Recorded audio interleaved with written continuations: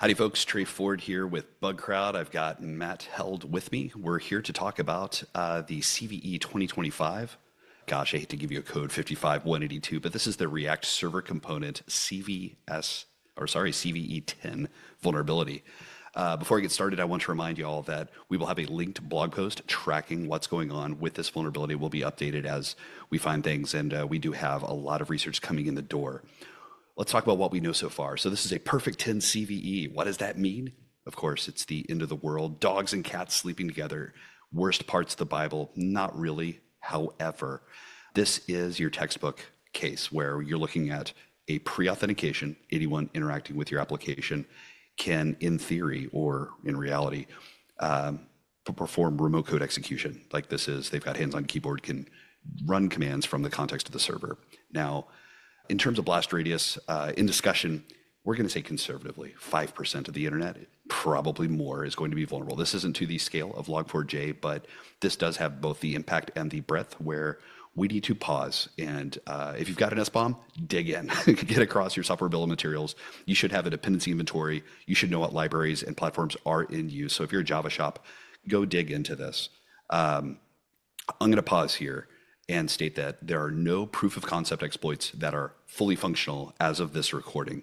That statement is not going to last. There's a race that's happening both by the research community for proof of concepts and of course by the threat actors that are looking to take advantage of this vulnerability. So stop what you're doing, go dig in, and let's start getting patched. Let's discuss the vulnerability. Matt, React 19.00 is currently vulnerable to RC. Talk to me about the vulnerability. Yeah, thanks, Trey. So what is this all about? Like you said, it's a pre-alpha or RCE. So basically everybody can see everything that your public have, and you have React 19.0. You're vulnerable to this. And most likely it's going to be a very, very easy to exploit POC, weaponized POC. There are some POCs for just detection, right? And you can get that already on GitHub and stuff like that, but they're not weaponized ones. But it's gonna be, yeah, a couple of minutes, I guess. Maybe even when this recording is out. Events happen in real So time for sure. Yeah. exactly. So, and it exposes the fact that the React server components and server actions are effectively an RPC layer, right? React is never built an RPC layer, but and that's the problem here because the usual safeguards that mature RPC systems use are not in play here because it trusts client input. As we all know, this is always very good to trust what the user is putting in. It comes from deserializing untrusted RSC flight payloads. And it goes directly into the module export's metadata name.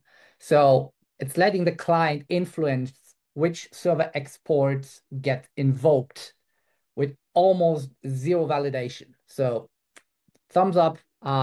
This is going to be a fun one. And you can patch this just by upgrading, right? All patches have been released. Just do it. We don't know if there's going to be kind of a log4j run to disable everything or use different payloads, trying to do Unicode stuff, trying to encode stuff. We don't know yet. It might get it because it's not done on runtime. Web application firewalls are doing a pretty good job here. So if you have one, also activate it. But what you just said, Trey, patch your stuff. Put down whatever you're doing. Drink your cold coffee later. And yeah, and you can also patch this manually with checks like has on property, which is built in React, and a tighter deserializer. But who's going to do that if there's a patch available?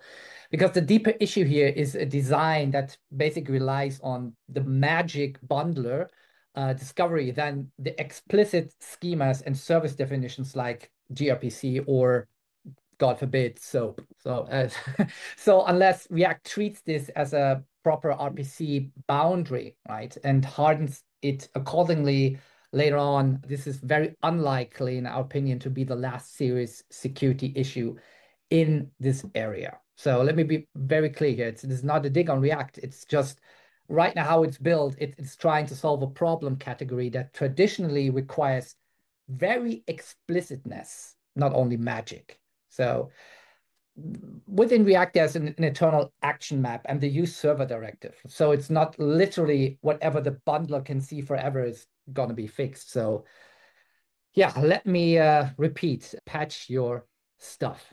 So yeah, what this bug essentially shows is it breaks the illusion of that map that we have built being a hard boundary for something because the deserializer trusted too much client metadata, and in this case, just client stuff that could be yeah, fed to. So it was always a good idea to make the front end and JavaScript the back end. So here we are, folks. Here we are. I think it's important that this underscores one of the challenges in modern web development. So back in the day, we used to manage strictly our application and worry about database calls in the back end. Now we have to worry about the expansion of capabilities within frameworks while we're managing down into our IaaS and PaaS layers, where vulnerabilities, new surface area, new capabilities could create vulnerabilities underneath us, as well as these front end changes. So I think this is a real important point to pause and remind when we talk to the executive team, when we talk to the board, there are moving pieces both above us and below us in our infrastructure, and then changes in the context of how these applications function. So what should security teams be doing next? What are the next steps?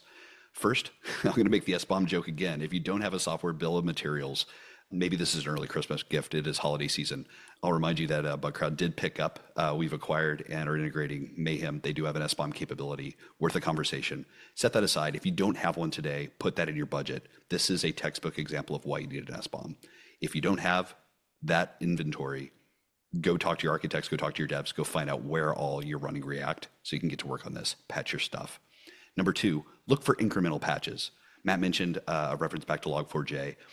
A one-shot wonder perfect fix is a very rare and special unicorn appearance. It's very often that there will be a patch, an incremental patch, an incremental patch. It's not just for bypassing filters or other things. There may be fixes that break things. So pay attention, be prepared for multiple iterative patch cycles. And then reminder again on priority. This is the arms race. We're racing not only as researchers and defenders against the threat actor community, but we know that there's vulnerable real estate. There's a lot of it.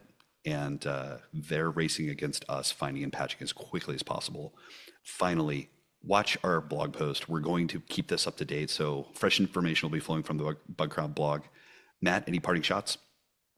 Yeah. So one last thing, when you have an SBOM, or even if you don't, if you talk to your architects and stuff like that, look not only for the main React Server Components versions, look for DOM Webpack, DOM Parcel, TurboPack, Router, and all the packages that have this vulnerability. There's a great blog post by React itself, what you should be looking for, because it not only impacts one component, it impacts multiple ones. So yeah, be thorough as well. Yeah. Right on. Well, Matt, thanks for staying up late. And folks, thanks for tuning in for Security Flash here with Bugcrowd.